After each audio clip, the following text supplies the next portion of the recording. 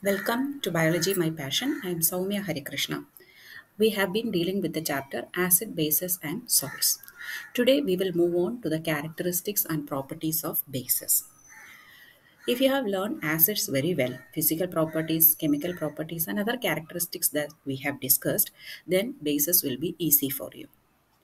When we come to physical properties of acids, they are bitter in taste. Acids were sour in taste, right? So here it is bitter in taste and it is soapy to touch. And what about the color change?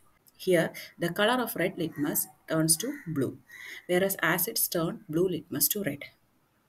Conducts electricity in solution electrolyte. So we can see the first three characteristics are different from those of acids, whereas the last one conducts electricity in solution is similar to those of acids.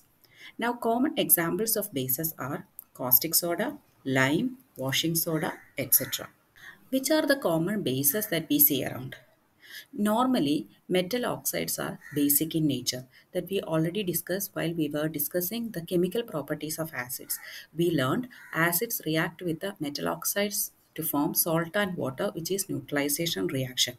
That means metal oxides are basic in nature. So here we can see sodium oxide. Sodium is a metal, oxide of metal is, that is metal oxide is basic.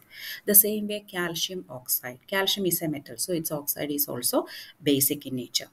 The same way, metal hydroxide also behave as bases. Sodium hydroxide. Hydroxide means what? OH group. Sodium hydroxide, NaOH, calcium hydroxide, CaOH twice, and ammonium hydroxide all are examples of metal hydroxides which are bases. Now, metal carbonates and metal bicarbonates are also behaving as bases. For example, Na2CO3, calcium carbonate, sodium carbonate, calcium carbonate are metal carbonates, whereas sodium hydrogen carbonate are metal bicarbonates. Coming to alkalis, water soluble bases are called a alkali. So all bases need not dissolve in water. If a base dissolves in water, then we call it as alkali. So we can say that all alkalis are bases, but all bases are not alkalis. So water soluble bases are mainly sodium hydroxide, magnesium hydroxide, MgOH twice, calcium hydroxide, CaOH twice, ammonia hydroxide, NH4OH, and potassium hydroxide, KOH. Now move on to chemical properties. So we will compare with the acid and we learn. When we learned about acid, the first reaction was acids react with the metals to form salt and a hydrogen gas. Here also bases react with metal to form salt and hydrogen. So similar reaction. So base we are taking sodium hydroxide and we are adding some zinc to it. What do we get? Sodium zincate. Sodium zincate is Na2ZnO2. Sodium zincate is the salt formed here. And what is the gas evolved? Hydrogen gas. And we already learned how to test for the presence of hydrogen. Bring a matchstick near it. So if it burns with pop sound, it is hydrogen. Now, all metals cannot react with the bases to form salt and hydrogen. So, this reaction does not happen with the all metals. Now, next reaction we learned about acids was acids react with the metal carbonates or metal hydrogen carbonates to form salt, carbon dioxide, and water. But here, base plus metal carbonate or metal bicarbonate, we don't find any reaction. Do you know why? Because just now we saw that metal carbonates and bicarbonates are bases. So how can a base react with another base? That's why there is no reaction. Okay, moving on to the next reaction. Base reacts with acid to form salt and water. What do you call this reaction? Neutralization reaction, because acids have H plus ions in them, whereas bases have OH minus ions. So this H plus ions from the acids react with the OH minus ions from the bases to form water. The next is metal oxide and acid. Metal oxides are basic in nature, we say. So bases again reacts with acid to form salt and water. Here example, copper oxide is a metal oxide which reacts with a hydrochloric acid to form copper chloride and water. The same way, magnesium oxide, another metal oxide, reacts with another acid, sulfuric acid, H2SO4, to form a salt, magnesium sulfate, MgSO4, plus H2, water, salt and water. So these are neutralization reactions. So we can say metal oxides are basic in nature. Now, what about non-metal oxides?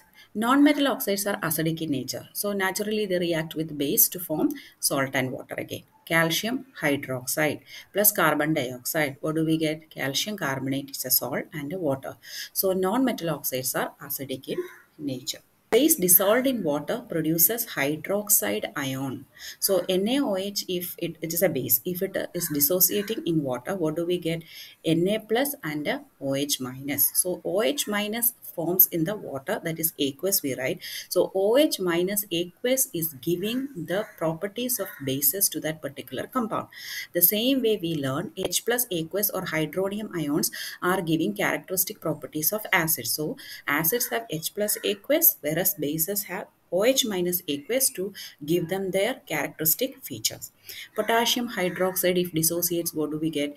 Potassium cations and OH minus aqueous. The same way magnesium hydroxide, Mg2 plus aqueous and OH minus aqueous. We learned about strong and weak acids. The same way strong and weak bases are also there. A base which completely ionizes in water and thus produces a large amount of hydroxide ions, we call it a strong base. For example, sodium hydroxide or potassium hydroxide. Whereas a weak base partially ionizes in water and produce only small amount of hydroxide ions. A weak base partially ionizes in water and produces only small amount of hydroxide ions. For example, ammonium hydroxide, calcium hydroxide, magnesium hydroxide, etc. Finally, coming to the uses of bases.